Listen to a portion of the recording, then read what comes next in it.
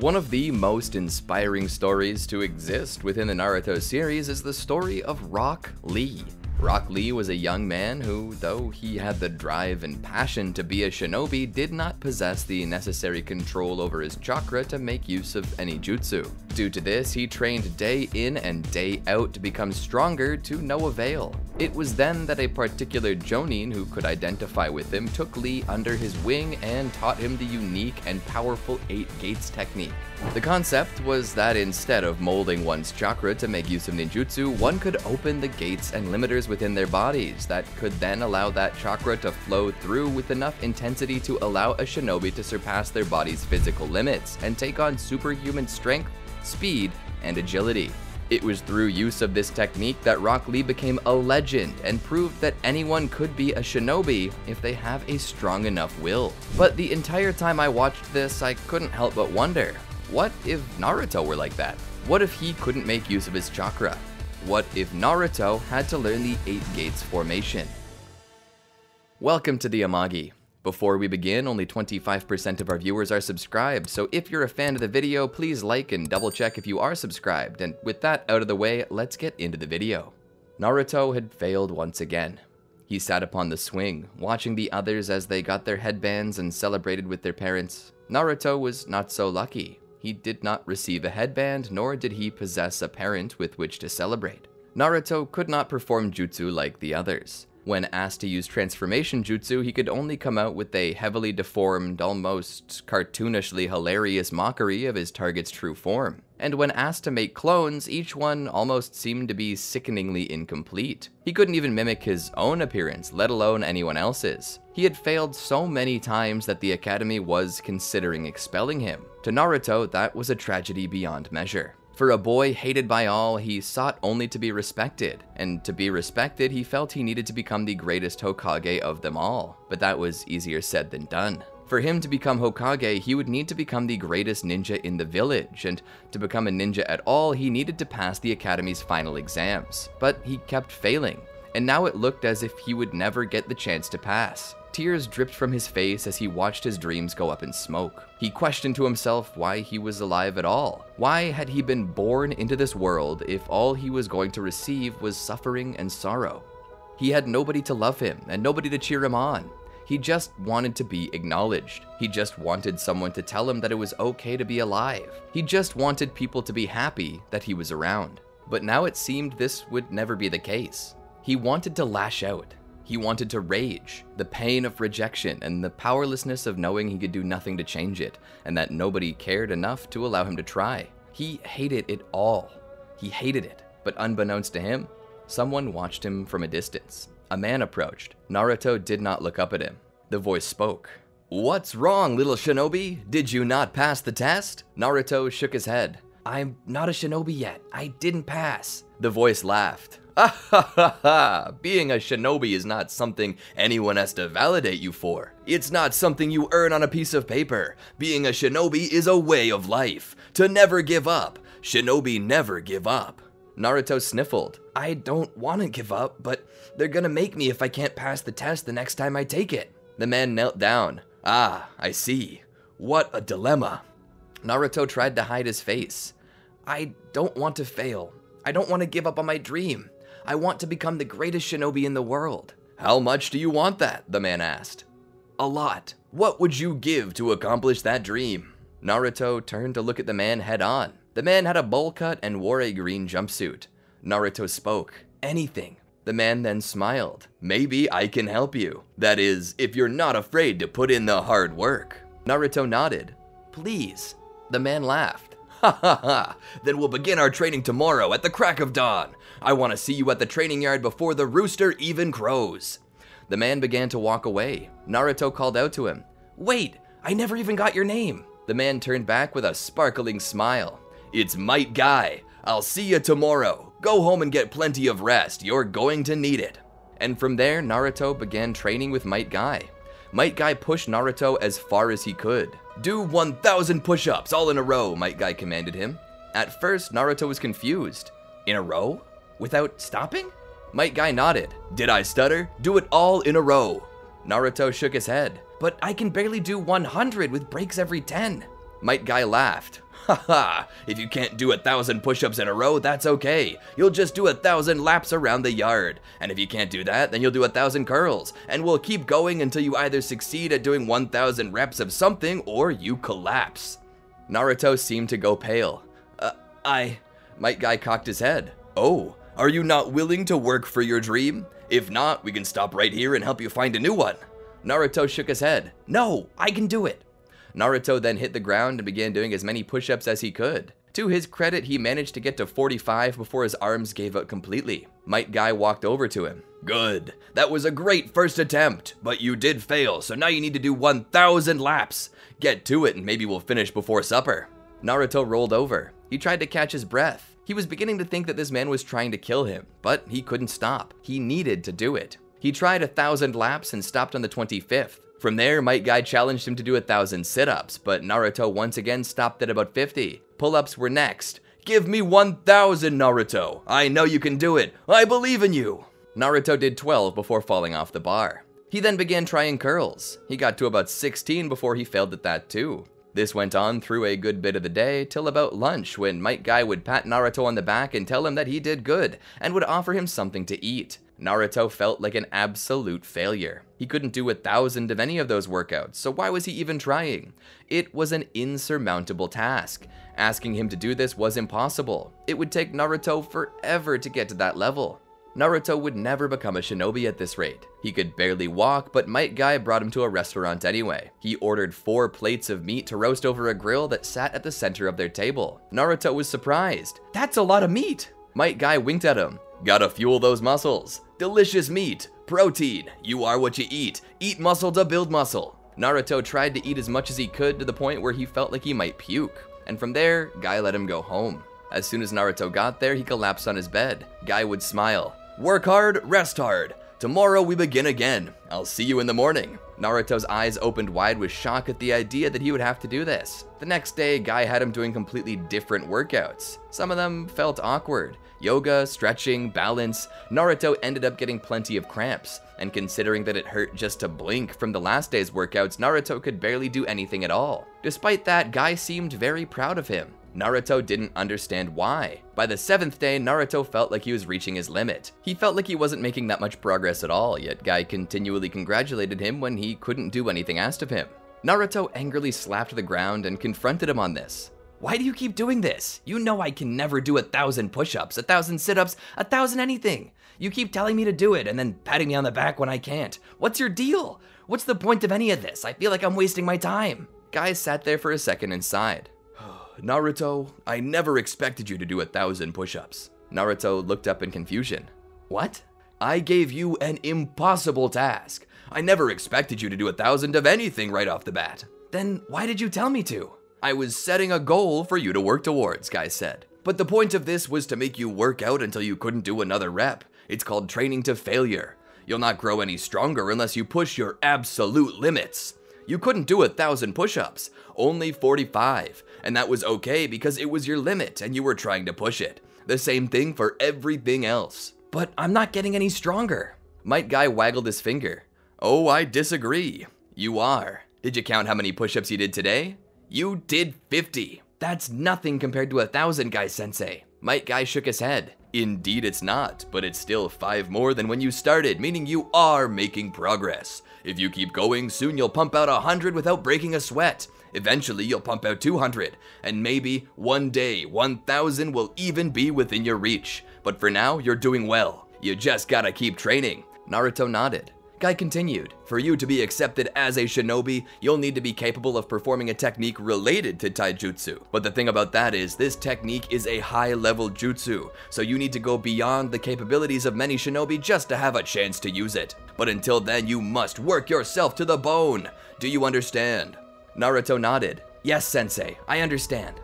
And so, for the next few months, Naruto trained day in and day out, attempting to never complain but push himself further and further. Eventually, a year passed, and Naruto's strength was growing at a staggering rate. His training was paying off, and as he continued to train in this technique, Might Guy eventually found Naruto ready. He would then allow Naruto to take the test exam. The examiners would be informed of Naruto's situations and disabilities, but they would also be told that Naruto can easily make up for it with a better technique. and so they allow Naruto to try the test for the final time. They sit down and await his demonstration. Naruto is obviously nervous. The last year's worth of training was about to be put to the test to see if Naruto had grown strong enough to achieve his dreams, or if it had been a waste of time and hell for his body. Naruto would bow. He would then enter a fighting stance, wedging his arms behind his back as he raises his other hand to the forefront. First gate, gate of opening. Naruto would suddenly open this gate. He would then begin to perform various taijutsu techniques utilizing the first one. Second gate, gate of healing. Naruto would open the second gate, causing his movements to become a bit faster, as if vitality had been returned to him. Third gate, gate of life. Suddenly, Naruto was enveloped in a slightly green light, the chakra flowing from his body as his skin turned a dark pink. His speed and movements were quick as he continued his demonstration. His ferocity and skill was enough to cause brows to be raised. Naruto would eventually calm down, closing the gates once more, allowing himself to catch his breath. Naruto stood there for a moment and waited. The examiners began to whisper amongst themselves. They looked to Naruto. "We will need time to deliberate. Please, wait outside." Naruto swallowed and nodded. He stepped outside of the room and found his seat. Guy walked up to him. "So, how did it go?" Naruto looked up. "I opened the third gate like we practiced, and I performed all the taijutsu techniques that we talked about, but they're still deliberating over it." He sat there for a moment. "What if they don't let me pass? What if I'm expelled, Guy-sensei? I don't want all of this to have been for nothing." Guy put his hand on Naruto's shoulder. "Did I ever tell you the story of my father, Might Dai?" Naruto shook his head. Guy continued. "My father was a powerful shinobi who taught me taijutsu and how to open the 8 gates, but he could not make use of ninjutsu, and because of that, people called him the Eternal Genin. He remained a Genin all of his life and never ascended to Chunin. People used to make fun of him and call him weak, but one day when my squad was surrounded by the 7 ninja swordsmen of the mist, we were rescued by my father. Now, the 7 ninja swordsmen are known to be the strongest shinobi in all of Kirigakure. Each one is as strong or stronger than the average Jonin, and heavily skilled in swordsmanship. But my father showed up anyway. I tried to warn him and tell him that he would not be able to defeat them, but he reminded me that he had the 8 gates technique. He activated them all, including the 8th gate of death. He took them all on at the same time, and he killed 4 of the 7. The remaining 3 would flee from us. My father died that day due to his usage of the 8th gate, but he managed to kill 4 of the most powerful ninja in all of the Hidden Mist Village. Do you see what I'm trying to say here, Naruto? It doesn't matter what anyone says to you. Nobody can set your limits or tell you that you'll never be good enough. Our limits are a challenge to us, and it's up to us to break those limits and become the best we can be." Naruto nodded. Guy then pulled Naruto into a hug. "Listen, no matter what they say in there, you'll always be a shinobi to me, and they can't take that away, alright?" Naruto nodded. The door then opened. "Naruto, we're ready to make our decision." Naruto stood. He looked back at Might Guy. Guy waved to him. Naruto looked back. "Can I bring my sensei with me?" he asked the examiner. The examiner nodded. Naruto walked over, took Might Guy's hand, and began to pull him into the room with him. Naruto stood there, Might Guy beside him. The examiners sat and looked over their papers. "Subject Naruto is not displayed adequate skill in ninjutsu to be passable as a genin." Naruto looked like he might shatter to pieces. "However," the proctor said, "he has displayed taijutsu mastery above the skill level of most genin, and has displayed mastery of a technique that most can never master in their lives. It is by our decision and judgment that we do hereby grant Uzumaki Naruto the title of Genin." They stood and walked over, presenting Naruto with his headband. Naruto took the headband into his hands as tears began to stream down his cheeks. Guy would then take the headband and wrap it around Naruto's forehead. "Flaunt this thing, Naruto. You earned it." Taking his certificate, he would place Naruto on his shoulders and parade him through town. The shopkeepers and various citizens going about their days looked up at Naruto with disgust and shame, believing it would be the death of their village if this little hellion became a shinobi. But all the same, Naruto smiled brightly. This was his dream. He wasn't Hokage yet, but he was on the way. And even though he was but a lowly genin, the citizens of Konoha would need to offer Naruto some form of respect now. Guy would be sure to take the long way to the restaurant to force as many shinobi as possible to witness Naruto and his new position as a shinobi of the Hidden Leaf. In the past year, Guy had witnessed Naruto's growth and knew that he was far more than most people gave him credit for. He was a powerful warrior, shinobi, and with his connection to the Nine Tails, he would become the Leaf's most powerful ninja without question. Once at the restaurant, he ordered whatever Naruto wanted as a celebration. As the two enjoyed their meal, Guy spoke. "You know, I'm putting together my own team of genin. I was wondering if you would like to be a part of it." Naruto was shocked. You mean, I get to be on your team? Guy nodded. If you want to, that is. I won't force you. You can choose any team you'd like. Naruto smiled, manly tears of the springtime of youth coming to his intense eyes. I would love to, Guy-sensei. Might Guy would smile. Good. Tomorrow I will introduce you to the new team. And so the two ate to their heart's content and then made their way home. Guy would drop Naruto off by his home. Be sure to get as much sleep as you can. Naruto nodded. I'll be certain to, Guy-sensei. As Guy left, Naruto smiled. He looked at himself in a mirror, witnessing the shinobi headband that for so long he'd coveted. Now he had one, and it possessed meaning. He was an official Konoha shinobi, and soon he'd be part of an official Konoha shinobi team. He would quickly clean up and change into his PJs before hitting his bed like a rocket. Getting under some covers, he thought about how badly he wanted to sleep so the morrow would come, but his excitement was keeping him up. So he resorted to doing a brisk workout, followed by a nice glass of milk. Crawling back into bed, he smiled as he looked up at the ceiling. Hokage's office, here I come. The day after, he would wake up and make his way out to the meeting spot that they were provided, where he would arrive fashionably early. Like a whole hour early. He even beat Might Guy. When Might Guy arrived, he couldn't help but laugh to see how excited Naruto was that he would show up a whole hour early. But together they would wait. The next to arrive was Neji Hyuga, a member of the branch clan, yet possessing of the skills required to be the head of the Hyuga. Soon after, they would meet Tenten, a girl whose jutsu specialty was summoning. Naruto would greet them all, to which Tenten would happily receive him, but Neji, on the other hand, was a bit more dark, a bit more of a recluse. He was heavily reserved, and it was obvious that he did not have much respect for Naruto, but all the same, they were on the same team together, so they might as well get used to it. As they went around doing their missions, which was more or less useless junk, Naruto began to grow restless. This wasn't what he was told it was like to be a shinobi. Where were the out-of-village missions? Where was the danger? Where was the fighting? When he next saw the Hokage, he was sure to respectfully tell the old man that these missions blow, and in response, Hiruzen would offer them a new mission, an escort mission out of the village. This caught Naruto's attention, to which he would happily accept it. Together they would be tasked with escorting a bridge worker back to his village and offer protection. As they made their way back though, they found themselves attacked by the Demon Brothers. Naruto was ready to defend himself, but before he could, Neji appeared in front and utilized 8 trigrams palm rotation to knock the two back, before subjecting them both to 64 palms. The enemy was incapacitated, but Naruto seemed upset by that. Hey, I had them! You poached them off me, poacher!